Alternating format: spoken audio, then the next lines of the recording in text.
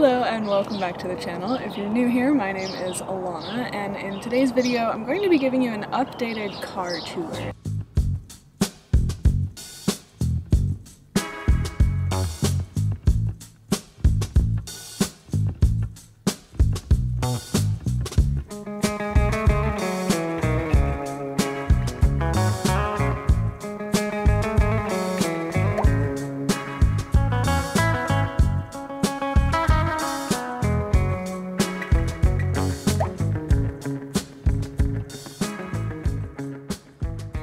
So if you're new here, I actually lived out of my Honda Accord, my Honda named Rhonda, for 6 months out of the year last year.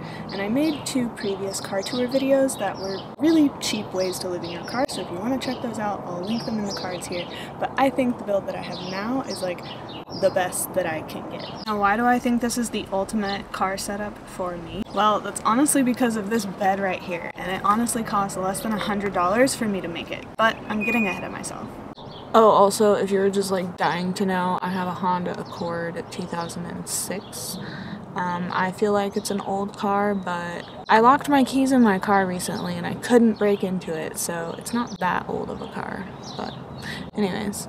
Before we get into it, if you haven't already, be sure to subscribe down below. That really helps me out on this channel and helps me to continue my travels in Rhonda. So let's go ahead and get started with the car tour. So starting with the driver's seat, there's not much really here. I mean, I guess I have my Swiss Army knife in the driver's side door and a lighter, just to have access to one of those at all times, but nothing else really exciting here, so let's move on to the seat behind me. Okay, so back here the first thing you'll see is my hanging clothes, which are falling off, but these are honestly just clothes that did not fit in the drawers behind them. So this is one of the new additions, and it's just a $15 drawer from Walmart, and I have all of my shorts in here, my shirts are all somehow all in there, and then down here is all of my leggings or long pants. This is all of my socks. And down here is my Planet Fitness bag, so this has like my toiletries bag, my towel, a change of clothes, my lifting straps, a lock, all the good things like that. Underneath that bag is a random bag of stuff, like supplements, coconut oil, incense. Honestly, I don't know what's in this bag. I haven't touched this bag since I moved back into my car, so oh well. And then down here I just have my hiking boots and my one Choco. If you want the story behind why I lost one of my Chocos, I'll link that vlog here. And then I just have my either like my shower shoes or my water shoes, my Tevas, my dirty laundry, delicious, my Converse that I never wear anymore, and then I always keep one jug of water in here, and then the rest of the water stays in the back trunk. Also, I forgot to show you, I have my hat just kind of like strapped in with the seatbelt. I think it's really cute, and it's worked so far. Okay, I know this looks like a lot. It kind of is a lot.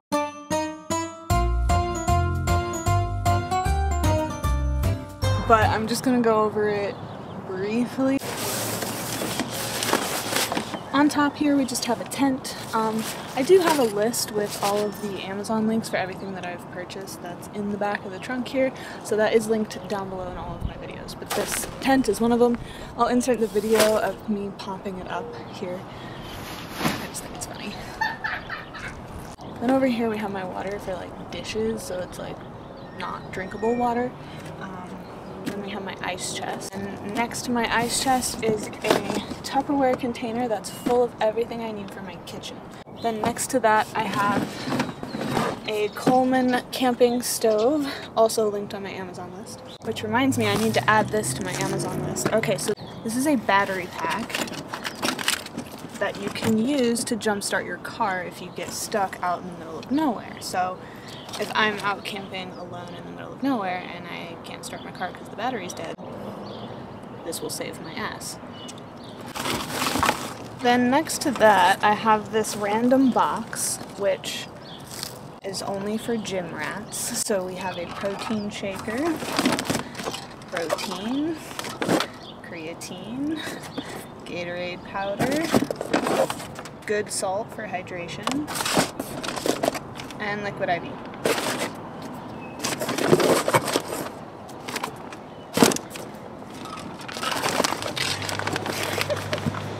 I love that people keep driving by and they're like, what is she doing? Anyways, this is probably a little extra, this box, but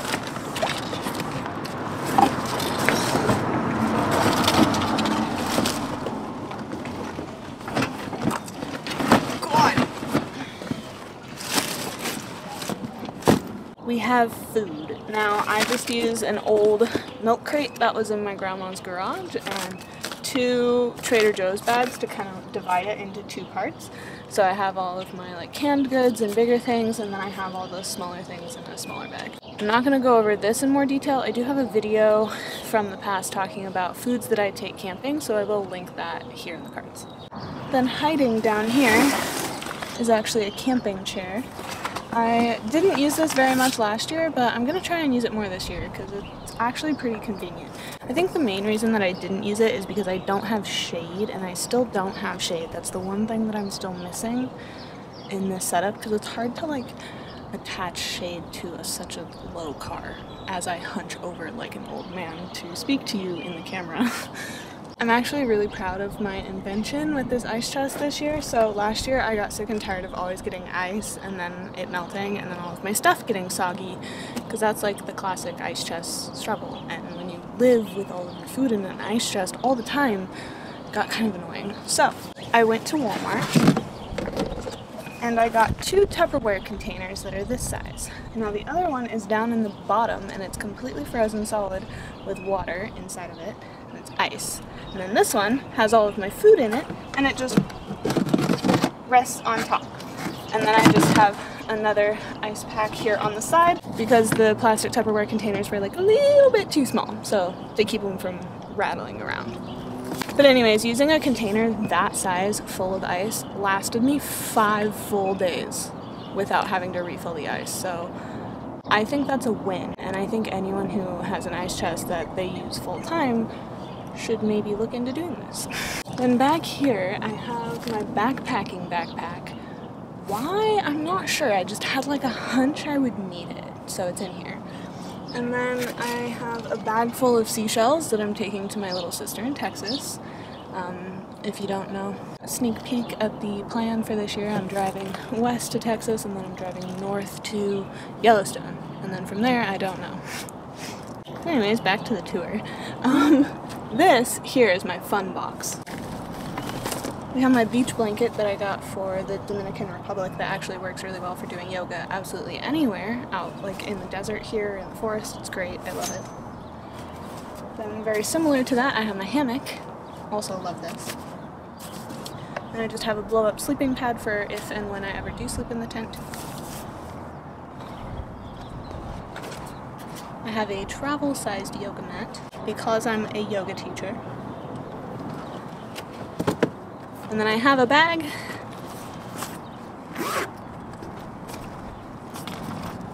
full of rocks.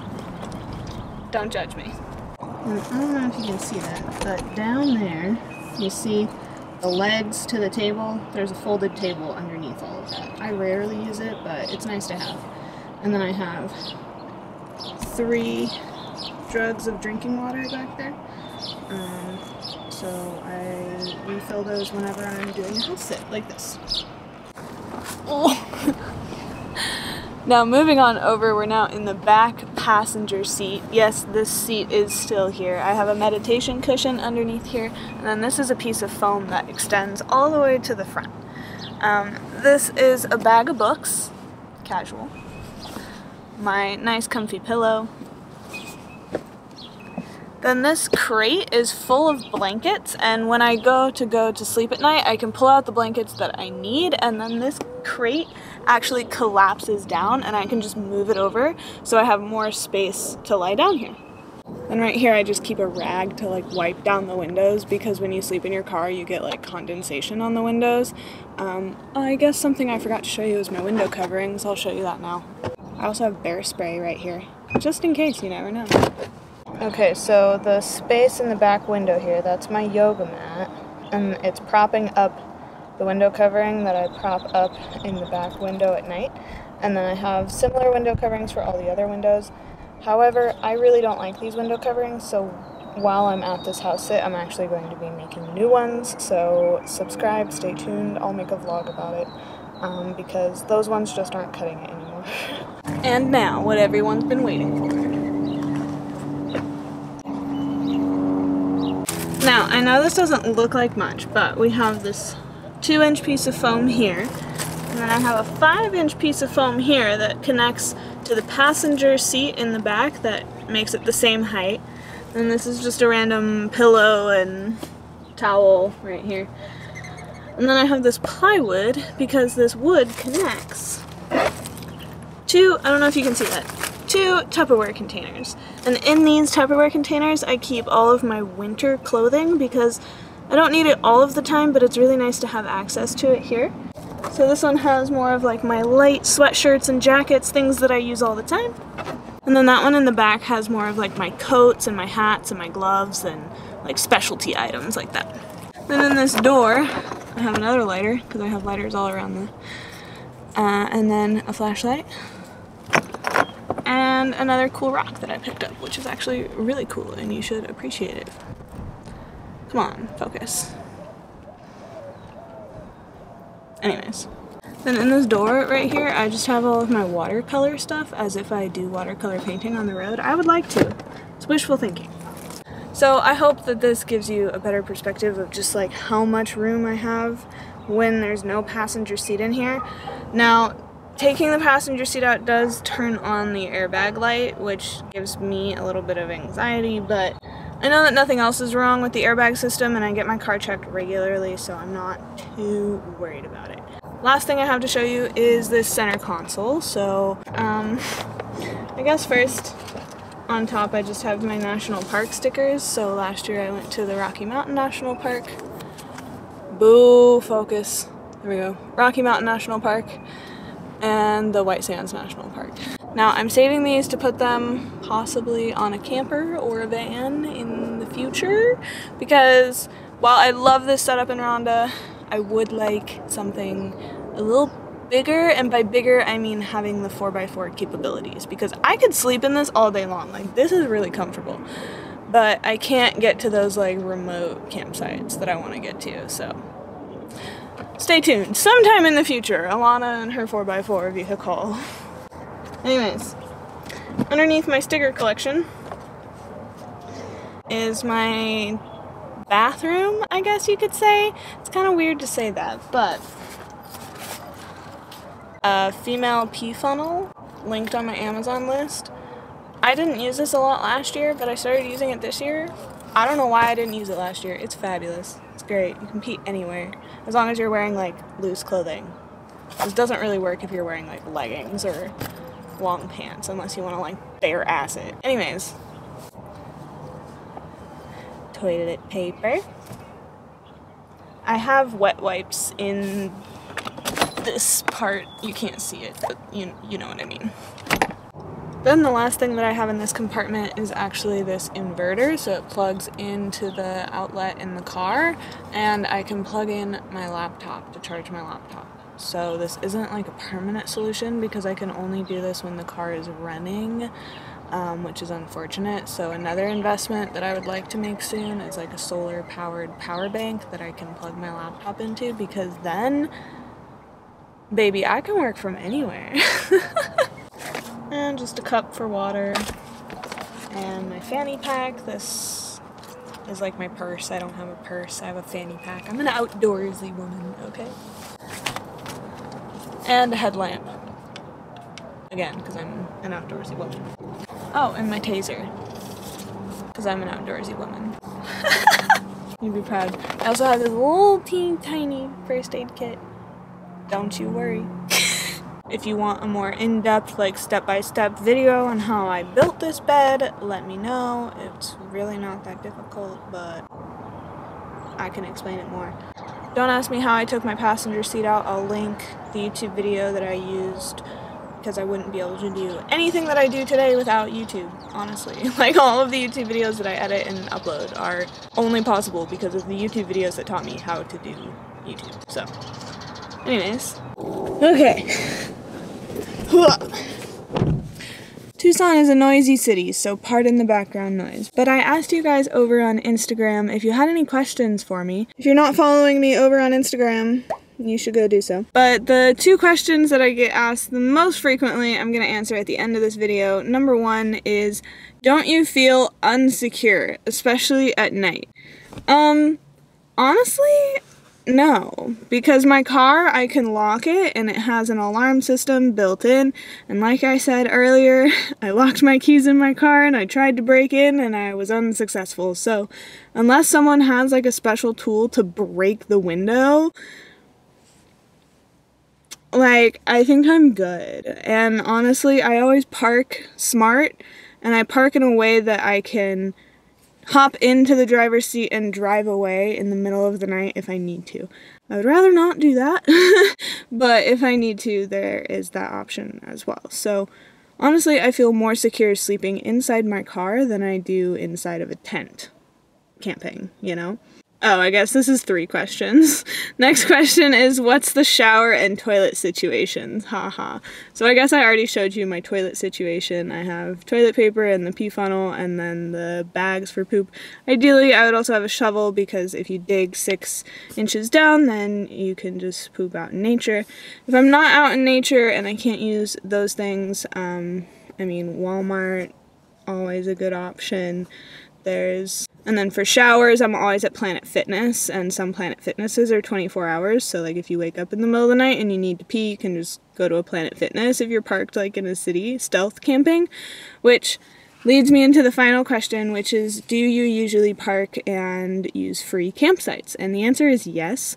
I usually use the app iOverlander, and sometimes it's hit or miss, so they have a lot of campsites that are free and easy to access, and there's others that maybe people have parked there overnight and gotten away with it, but you shouldn't do it, or there's also spots on there that people put and you have to have like 4x4 vehicle clearance to be able to get there, and obviously Rhonda the Honda can't do that. So the way that I do it is that when I have free time, I just sit on iOverlander and I sort through and I find all of the potential parking spots that I, looking at Google Maps on satellite, feel like I can drive to in my car, and I can confirm it's either on state land or BLM land or national forest land.